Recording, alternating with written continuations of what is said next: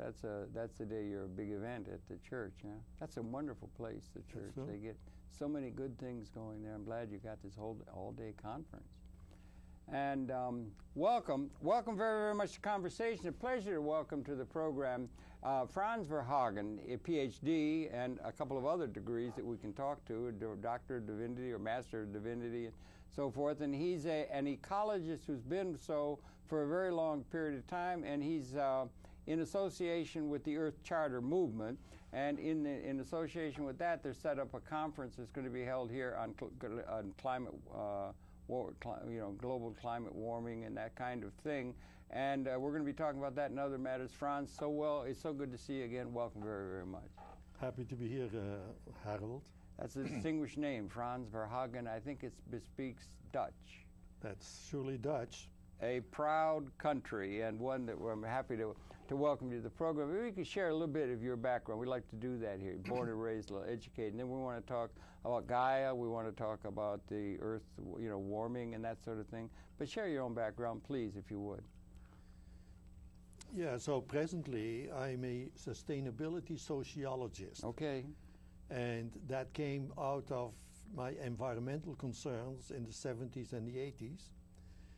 And that came also again back into my earlier training as a missionary priest of a Dutch missionary organization. Okay. And so I was trained to go to Africa, and so I was in Africa. And of course, once you are for a long time in Africa, in a third world nation or culture, you really start changing quite a lot. And so that was my early beginnings. And as you already mentioned, being Dutch born, I consider myself having three cultures. Okay. The Dutch one or the European one, the African one, and the American one. That's a good combination, yes. Yeah, so it's kind of synthesis of, and then also at the same time you mentioned about my PhD, which is in applied sociology.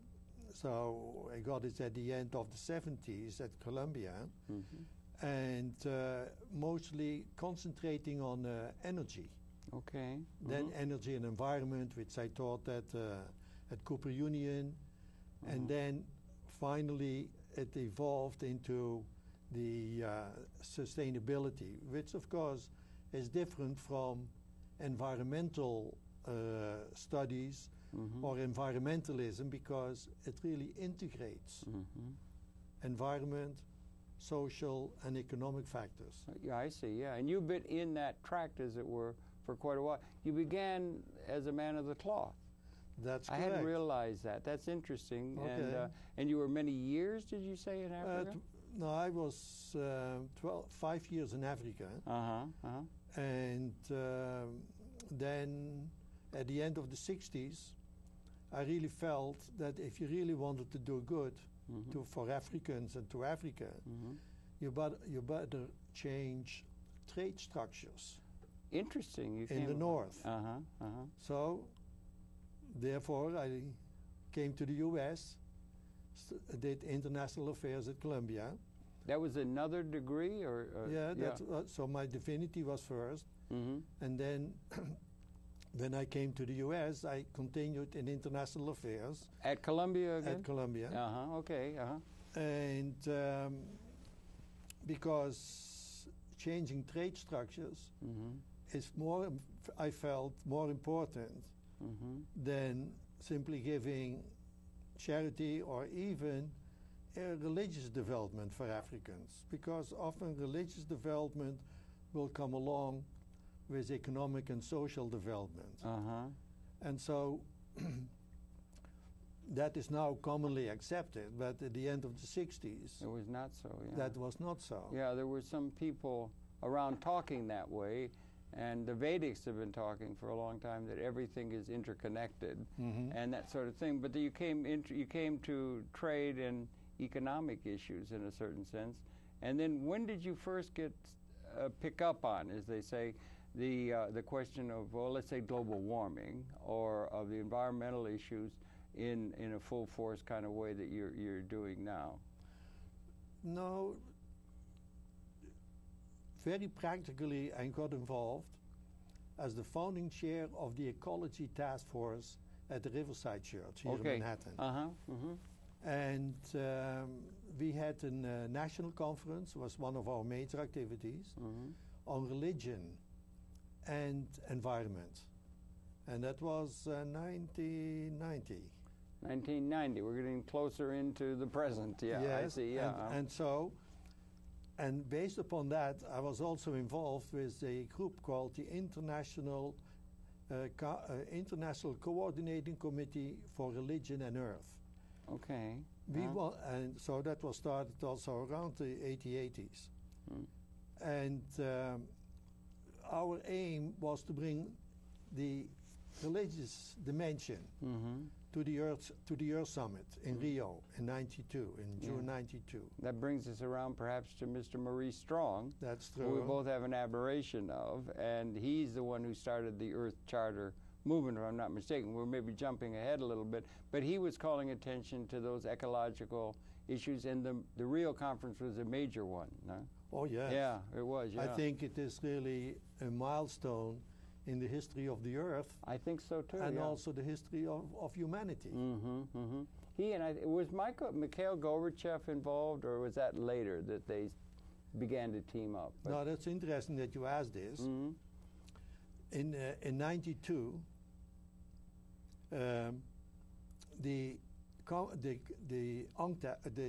UN is called the UNCED, the UN Conference on Energy and Development, failed to come up with a real Earth Charter, a real set of principles that integrated social and ecological values. A very important vision statement. Exactly. That is called for, and it was and is still perhaps called for. Yeah. That's true. But so they came up with the Rio principles, which we really watered down of the various Earth covenants or the Earth charters that were floating around. And I was very much involved with the one of the Earth Covenant of the Global Education Associates, and I brought a tape along, and maybe we might watch.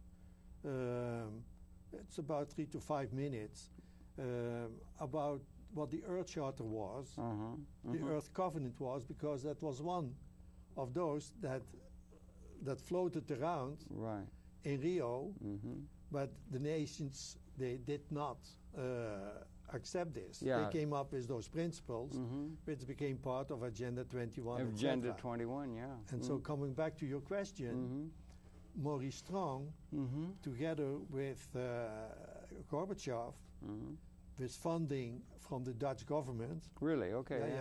So the Prime Minister, Ruud Lubbers, was one of the three who really started the Earth Council and the whole process of improving upon those Rio principles.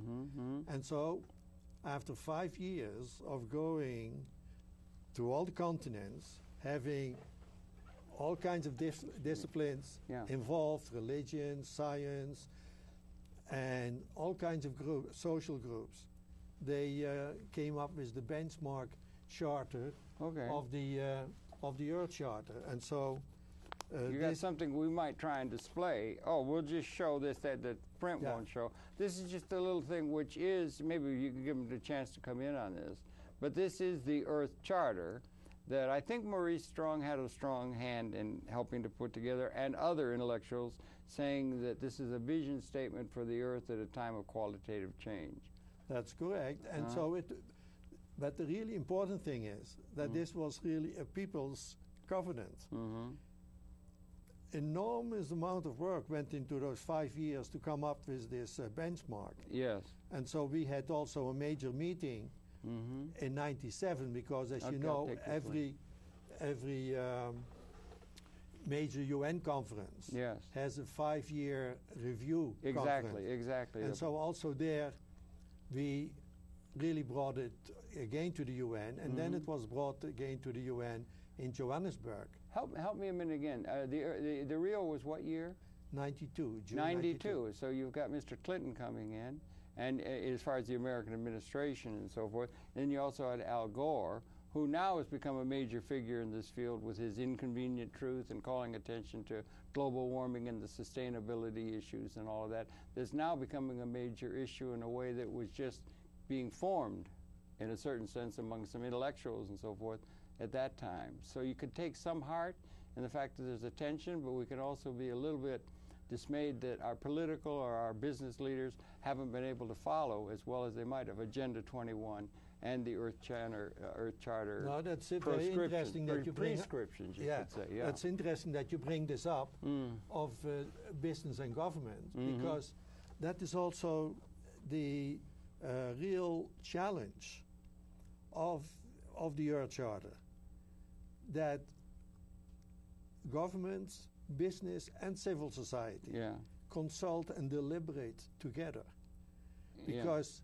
And that is also what we are trying to do with the summit on October 11th. Yeah, that's okay. This is the thing. Now they've got another poster here we'll put up and let them come in on that. And you can talk to it. Go ahead. Yeah, you're showing it now. So it's called the Earth Summit on Climate Crisis, and it takes place in New York City, October 11th, from 9 a.m. to 5 p.m. And what we are trying to do is to bring together government, business, and civil society. And of course, it's very difficult to bring government and business together on discussing something like over the normal course of events is difficult, yeah.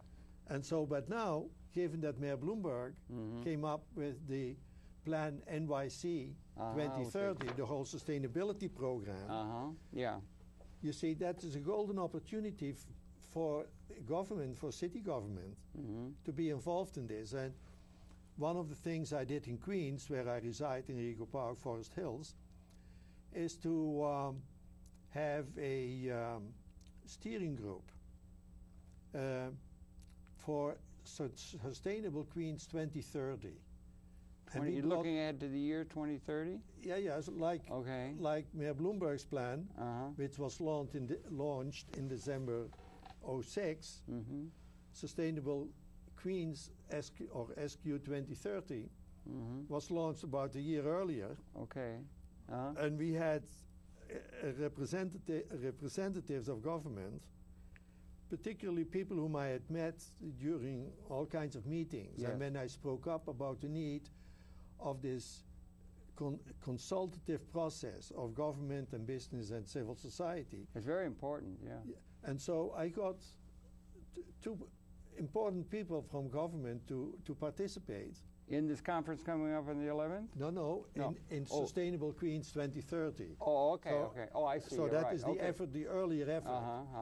But what happens is, if it doesn't come from the top, if Mayor Bloomberg or his sustainability office doesn't really urge the different departments to get locally involved, then they are not serious. No, they are not serious. Or they're restrained by politics or something. They are not willing really to do this and to speak up. So I hope that during this summit on the 11th, that we get several deputy commissioners to come, because, and then also with business leaders. So I have the information all up onto the internet. Good, and we'll let people know how they can get to that. So it's very simple. They can, given that the summit is taking place at Community Church. A wonderful place, on 40 East 35th Street. We also have, that is the first thing for people who are listening to this and want to come. They can go to the website, which is CCNY. It's not City College of New York, because ccny.org is the church, ccny.edu is City College. Yes, but so the site for the event is ccny.org. .org. That's then, pretty easy. Everybody can remember that. ccny.org. And then we'll have the information. Events, we'll have a link there. You might look for special events when you get to there, and then they will have a notice about this event that you're organizing.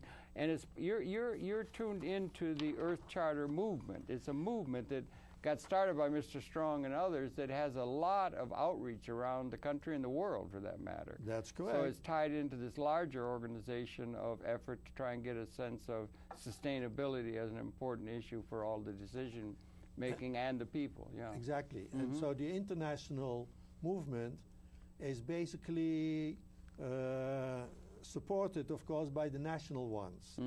And so www.earthcharterus.org is the one who is organizing the summits. Okay. So they web stream the 50 or so events that are taking place in the U.S. In real time? In real time. Okay, good, yeah. And also a couple outside of the U.S., in Canada, in the U.K., and even two in Africa. There are the other charters opening up around the world other than just the United States. I guess it's mainly the United States. It's everywhere. Okay, good. It's everywhere. That's encouraging, yeah. But this summit approach, I think that's kind of unique to the U.S. movement. Of course, the others will also have conference, etc. Yeah. But what the intention is of the summit is to bring those three sectors of society of New York City together, discussing about climate crisis, using the principles of the Earth Charter. Okay. That Earth Charter is obtainable by people who are viewing, if they might not be aware of it. They could go to a site where it's made available and displayed and everything in the language and so forth? Yeah. Very simple, earthcharter.org, which is the international site. earthcharterus.org is the U.S. Okay, it's website. all one word, earthcharter.org. And there they would be able to find the language that is made up of this Earth Charter that could be seen, like we think of the Universal Declaration of Human Rights, we can think of the Constitution of the United States of America, the UN Charter, these kind of, this is something that would be good for people to be aware of as a major document for trying to lay out the vision by which we all might progress on into the future. Is that correct? You are making a very interesting connection. Okay. As the Universal Declaration of Human Rights in 48 was the major value statement of humanity for the 20th century. Thank you, Eleanor Roosevelt. Thank you. Yeah. As the Magna Carta was the major value statement of Britain, of 13th century Britain. That goes back a long time ago to those English across that channel from you. Of course. And you were in some dispute with them a number of times over that intervening history. But yes, we it's understand. also, it's on the same level too, with the rights of man and human France, and citizens of the French Revolution. Thank you, yeah. So we need these kind of documents and vision statements, don't we? Exactly. Yeah. So that is humanity over the last 600, 700 years has progressed, and so the Earth Charter has the same significance as those charters you mentioned and a couple of others that I added on. Yeah, it might be, because then I heard you say also you became interested in trade and matters economic, because that's really important. It informs the political process, certainly, and the business process. And now we're talking, now what's the date today? It's the 19th of September, and the country is just being roiled tremendously by the financial problems of our financial industry, and there's going to be new institutions instigated or are going to be needed in order to shore up the system. So this is a shake, and we got a presidential election coming within about 50 days. So this is a time for major thinking about where in the world are we going. And if I'm not mistaken, when we did the program years ago with Mr. Strong, he had written a book, Where in the World Are We Going?, which was a very interesting title, so there's a lot of wisdom wrapped up in that we'd like to let people know. But the point being is, things are shaking up tremendously to where people are looking at things in a very large, comprehensive context now, at all levels, and you've been doing that for a long time, and this movement has, And so it's very apropos at this particular season to have one that takes all of that into account. And we're all going to be getting together on the 11th of October to consider some of these issues. And you're chairman in putting together of that event. You see, and the interesting and the value and the uniqueness of this summit is not only of bringing together the three major societal sectors. Yeah, like government, business, and civil society. Yeah. But also the informative and the practical part. In the morning, we have James Hansen. Oh, he is the #1 man. He is the #1 man. He's going to be your speaker in the morning. He is the keynoter in the morning. That's a major voice, yeah. He has an hour and a quarter for his presentation, questions and answers. After that, we have a press conference with him. And then we also have a workshop where Mayor Bloomberg's sustainability plan is being discussed. Okay. And also a declaration, exactly what you were saying a minute ago. It's so important for people to have vision and to have an integrated set of social and ecological values. Absolutely, yeah. And so part of the summit is a declaration. And when people go to the ccny.org website or to the Yahoo group. Now, is that declaration to be worked out? Or is it already written in stone? Has it come down on a tablet off a mountain? No, not yet. But it's being worked out by the people participating. It has come out of my computer. Okay. And it has already traveled a little bit to the internet and also into our planning organization. And basically what we really like people to do, I may have a copy now. I'll put this over here, okay, We really want people, when they register, to look at this declaration and discuss this. And at the end of the day, we really want to see to what extent people can agree with it or partially agree with it. So there is a working document. There is a working document, yes. That people can add to or addendums add to or something of that sort. But there's a working document that they could repair to. Yeah. That's also very interesting that you brought this up, because I didn't think about this, but at the end, one of the major objectives of the summit, besides this information and this practical application to New York City in the afternoon, of which we can talk later. With the mayor's office, is the follow-up. I think one of the things that basically we already decided that's going to happen is the establishment of the New York City Earth Charter Alliance. Oh, really? That would be at the governmental level? No. That would be, again, civil society. Civil society, right, good, plus business, that's like us, plus government. That's us in public access, have large elements of a civil society organization, so we're not into the normal political, corporate dialectic that so much of the news and things are reported. There's representation from the civil society or the people. We have another graphic, ladies and gentlemen. Okay, here we go. Here, in this graphic, you see NYC Earth Charter Alliance. Okay. And we hope that at the end of the conference, maybe 10%, maybe 20% of the people who are there would want to say, okay, I want to serve on one of the 12 task forces. Okay. We identified a dozen task forces. And this is, in a sense, laid out in a rough way. That is laid out in a rough way. Right. And also, basically, as you say, it is a working document. Yeah, a work in progress, in a sense. And work in progress. Yes, But so, the interesting vision also behind the Earth Charter US movement was, we are going to have the follow-up of the summit supported on the internet with all kinds of other ways.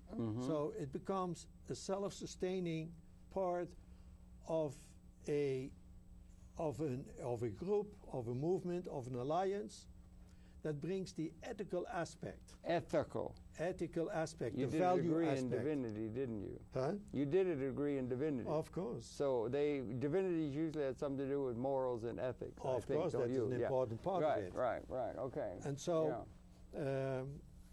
and so this particular alliance then would really study and apply the Earth Charter principles to business, to energy, there is another task force, of course, for the next summit for next year. Have you got one in there about how to structure the American economy?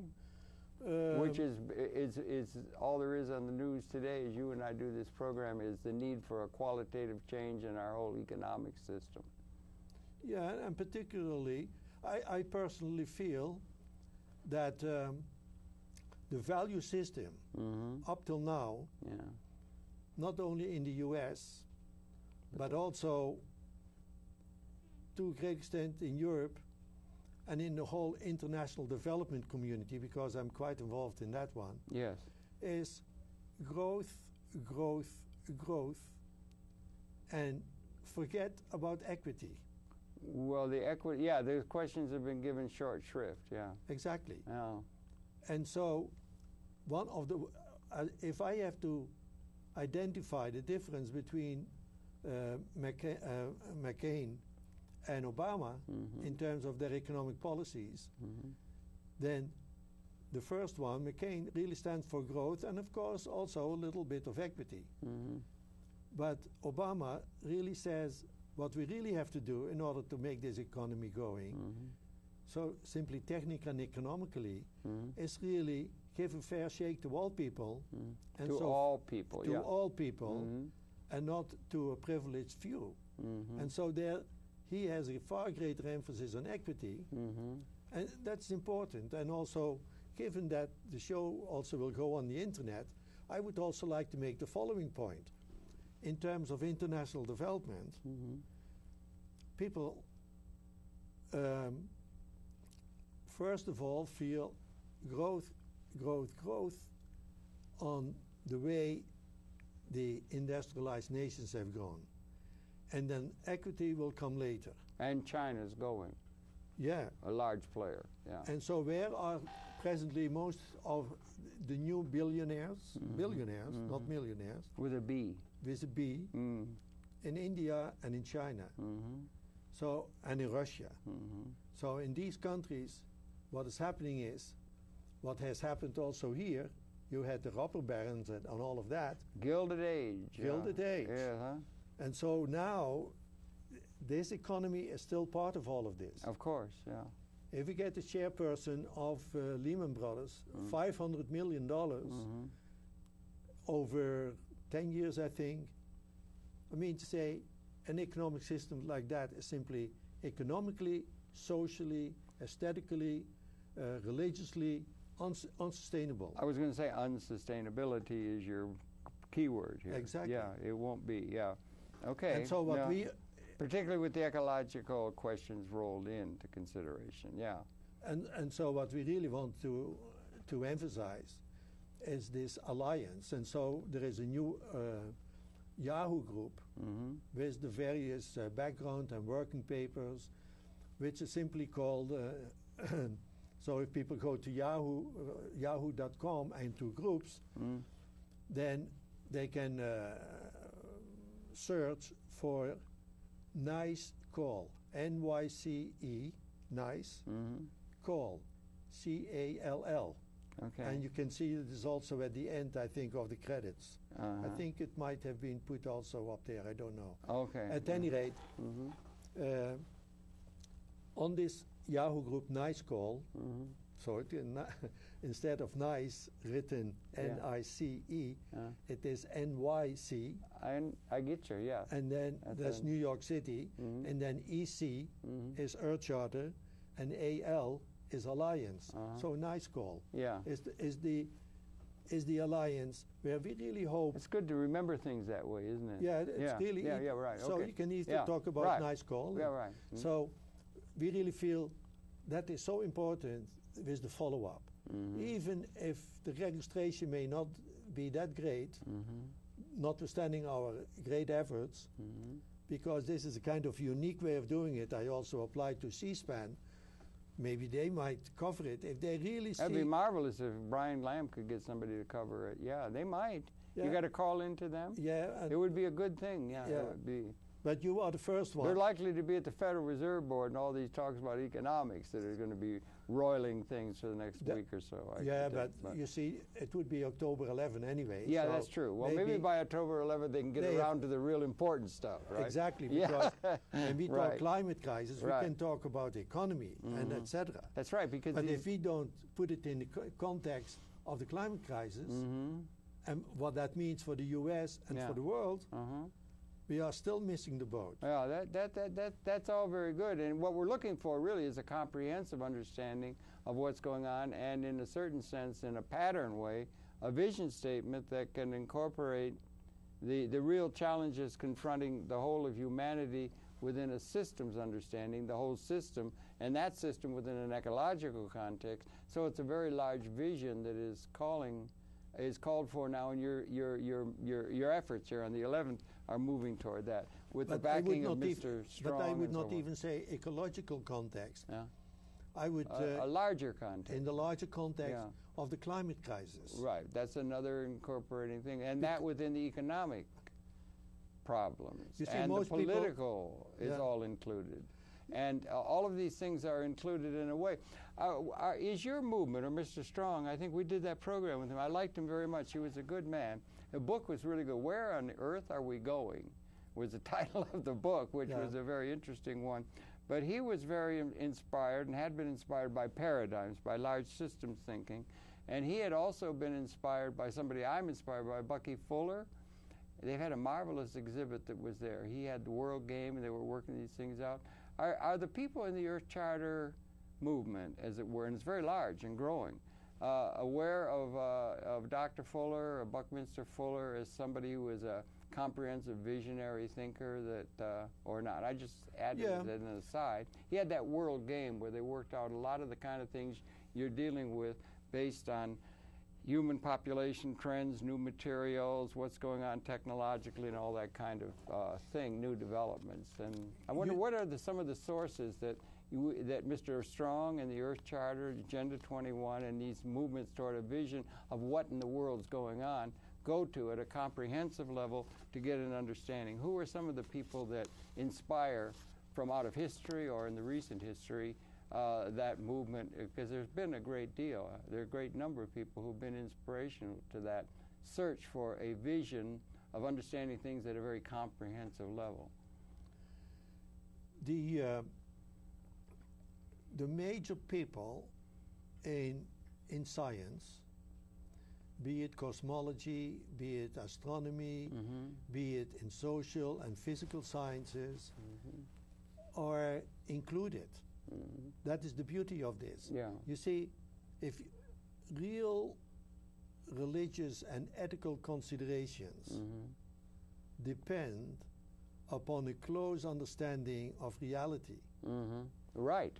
But reality is a very many-splendored thing, and a lot of different interpretations of what about reality is the real reality as opposed to the fake reality by those people over there who are trying to outdo us in a political for dominating the world. You understand? Yeah. And so, take, for example, the climate crisis. Right. You really have to know what's happening there in order to make a proper ethical statement on this. Mr. Henson knows that pretty well, doesn't he? Yeah, he is more a technical scientist, climatologist. Right. But there is a whole, science coming up. Okay. About another book to display, right? About the ethics. Okay. Yeah, ethics are of very the climate important. Crisis. Yes, right. And so here, you have American Heat, ethical problems with the United States response to global warming. Okay, big issue, yeah. By Donald Brown. Oh, yeah. No, Donald Brown? Yeah, probably it's not the Donald Brown you might think of. No, there was another Brown. Oh, go ahead. I'm sorry. Go ahead. And so the question, of course, people will understand that there is ethics involved in terms of paying for mitigating climate crisis and also adjusting to it. But also the whole issue of setting targets. Right, right. Is also a very ethical issue. Of course it's ethical, yeah. Because the very fact that you are deciding something without involvement of the affected people, i.e. the folks. The folks yeah. in the north and in the south, global north and south, shows that there would be a lack of procedural justice. And so we're trying. Rights of man, UN Charter. There's some progress that's going. The body of international law is growing. It used to be just realpolitik, dog eat dog. Whoever's got the power, they can do what they want, and everyone else must do what they must by the dictates of those few who have the power. That sort of thing. That's what we're coming out of. James Joyce called history a nightmare, from which we're attempting to awaken. And perhaps we are awakening to a new liberated order of the whole system, including all the people, rather than just a few leadership, plutocratic people who traditionally have been at the head of governments and major institutions and run things, whether from the Versailles palaces of 1789 or whatever. But history has been a matter of a few being at the top and most of the people having to do what those few people tell them to do in a way that isn't really democratic or all-involving in the ecological sense that you're attempting to bring into focus as a possibility that may be before us. You see? Yeah?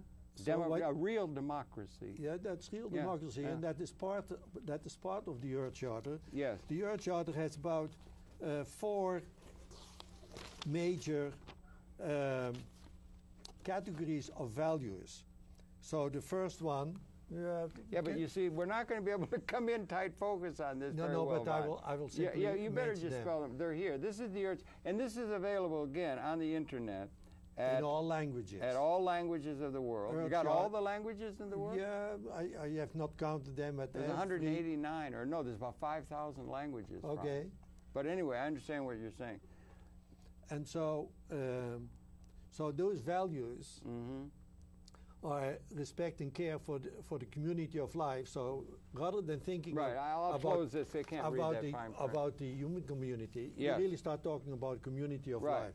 That's one of the major kind of things. You expand people's vision of only an anthropocentric focus to a biocentric or community of life focus.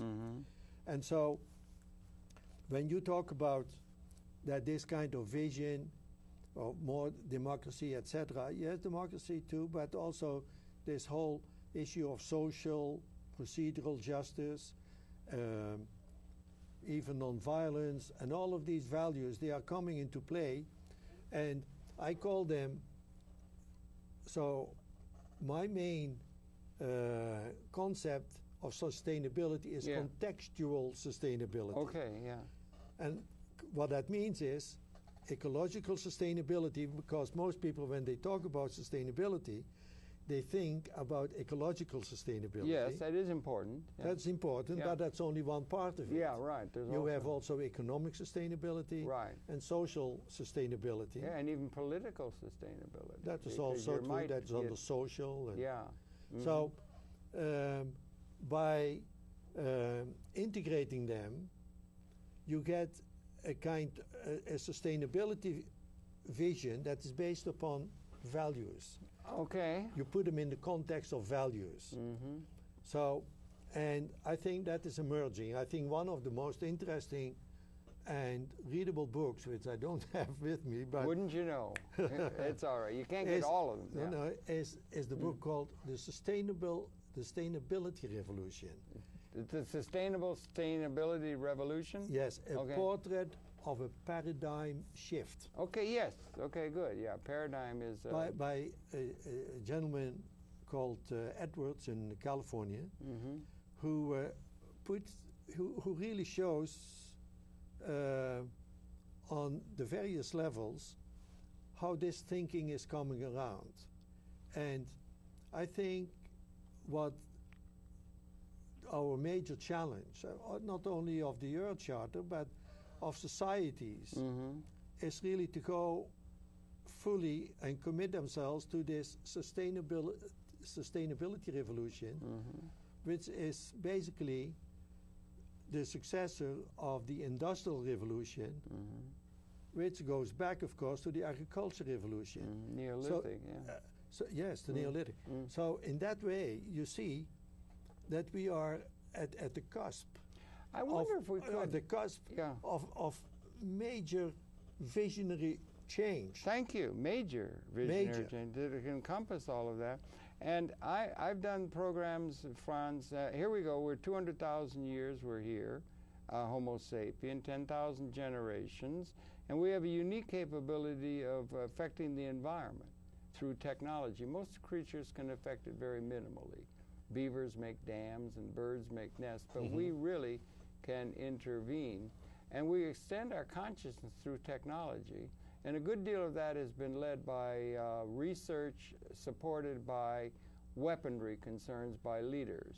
And we now have weapon systems that if they were to be unleashed in a spasm of hatred that we tribally have experienced against one another with alarming regularity throughout history, that apparently they tell us from the modeling, it can't be done anything other than modeling, but it's that if those weapon systems that exist, not only the thermo, hydrogen, and nuclear, and so forth, but some weapon systems that have come out of strategic defense initiative and so forth, germ warfare, things along the line of germ warfare, the research has been going on, that if they were unleashed as they have been, like say in the Second War, it would apparently mean from the modeling that every single human being would be wiped out, eliminated by that, something we couldn't do as recently as the Second World War. That's an existentially new, tremendously powerful capability that we have that fortunately we've been impotent to try as best we could to kill the other people, I mean, in war. But there must be something on the averse side of that in a yin-yang ethical context or spiritual context or comprehensive understanding of events on the other side of that.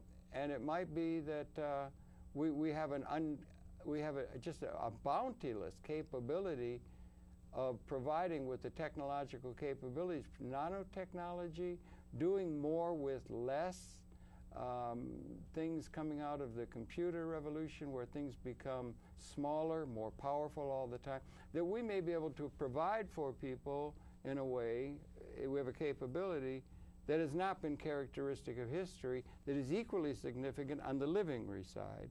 And it's in search of finding that livingry possibility that I think all of this effort is in the vision of, and it may be we're at a time of a qualitative transformation in our relationship to the cosmos in a species evolutionary sense, a liberation ahead. Do you see things in that kind of a context, or can you see this like we've been gestating for 200,000 years and we're going to have liberation of the real total potentiality of humanity and the ecology within connection with that in a way that we haven't been able to have historically, and that it would be like we're coming to the end of a gestation and we're going to come into a new relationship. Maybe, I don't know if you ever got into Verhagen his notion of an omega point, that we're coming to a point. There's a point sometime in the evolution of consciousness where we will transcend that which we've been in throughout the human experience.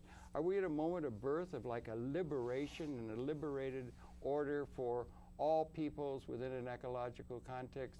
There's the averse side, and is this economic shakeup that we're going through now maybe signaling where we're going to be forced to bring in institutions that are going to let us realize the full potentiality is there, capable on the livingry side that has not been historically available? Are we at a time of qualitative transformation, the evolution of even things cosmically, or in terms of universal evolutionary patterns, or is that reaching too far for the context within which we can try to consider these things?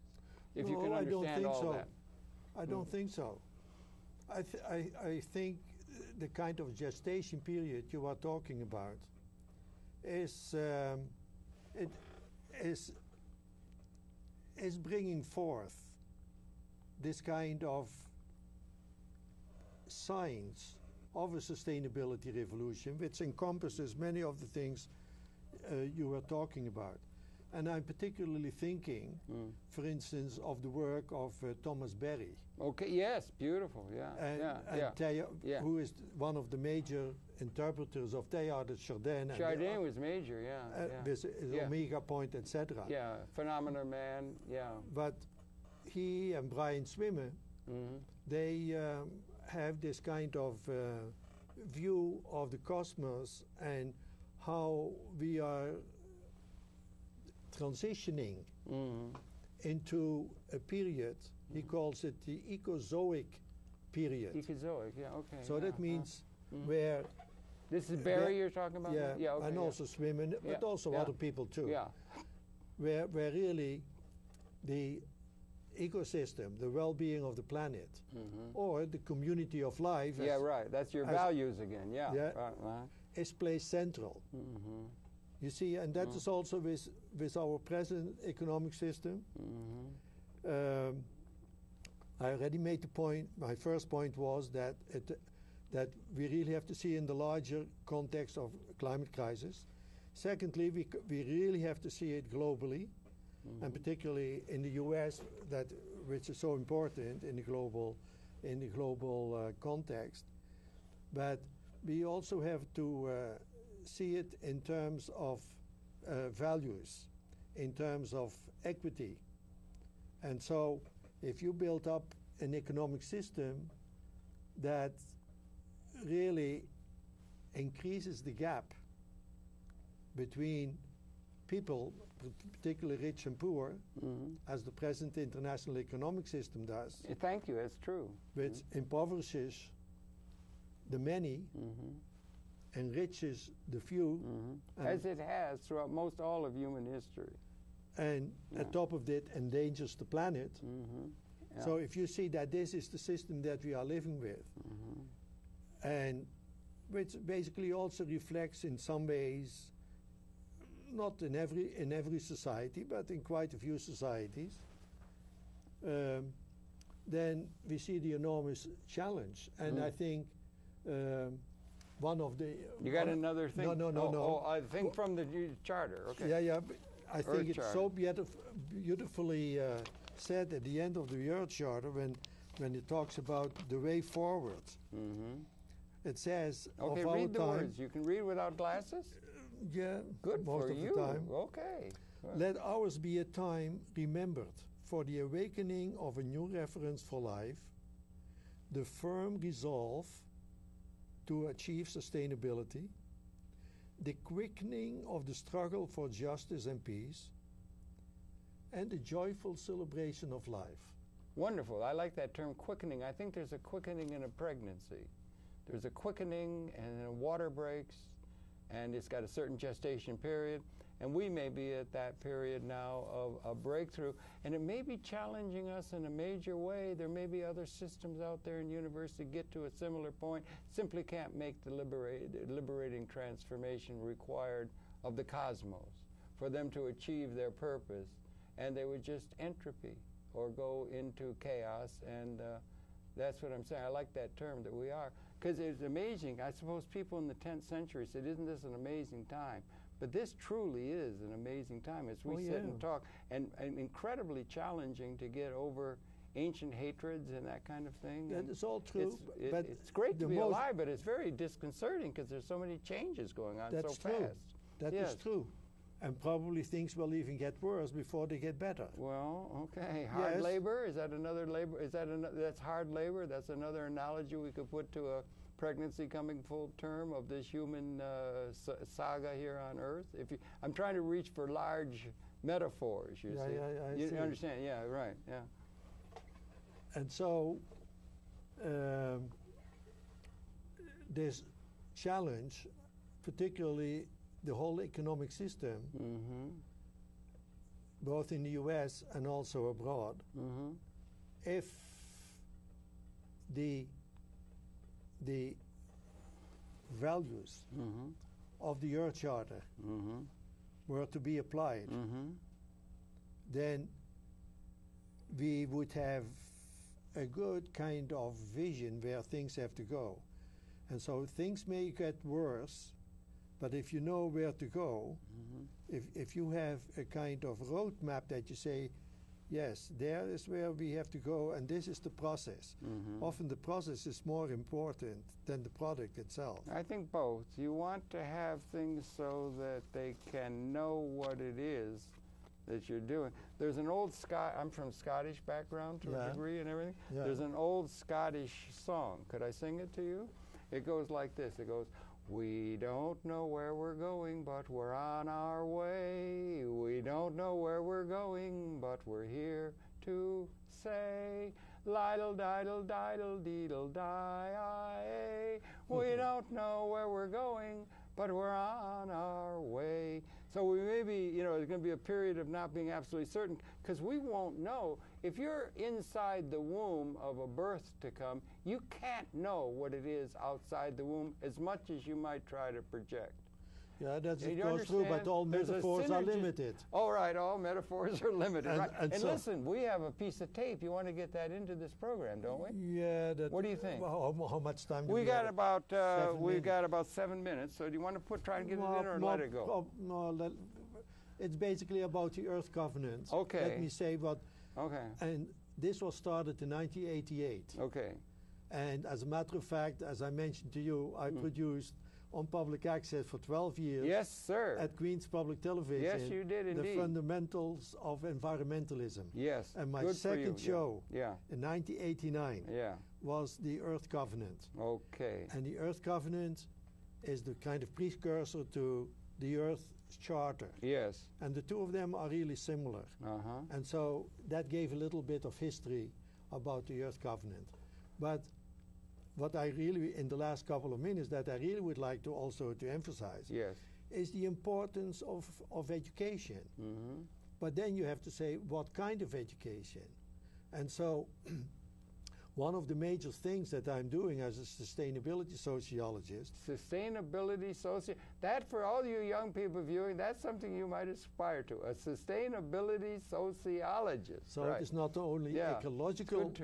You see, you have ecological sociologists and environmental sociologists has been around for the last 30 years. Has it really? Oh yeah, environmental sociology, but not. Who's the voice? Who's the founding voice of sociology? Butel and Radcliffe and so many people. Okay.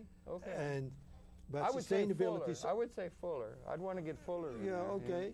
And Chardin. And you have McLuhan and James Joyce. And there's a bunch. Yeah. So you have all of that environmental sociologists, environmental lawyers, environmental lawyers. Yeah. Environmental economics. Yeah. But now sustainability sociologists and also the other professions is they combine economics, social economics, and environmental.